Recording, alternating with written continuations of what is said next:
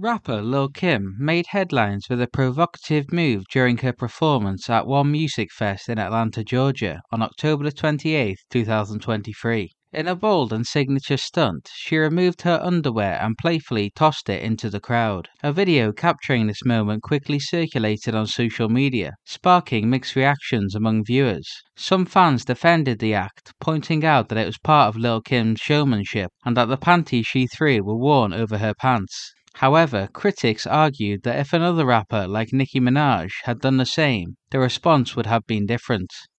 This unexpected move left fans divided, leaving them to ponder what the lucky recipient of the souvenir might do with it, perhaps selling it on eBay or adding it to their collection of celebrity memorabilia.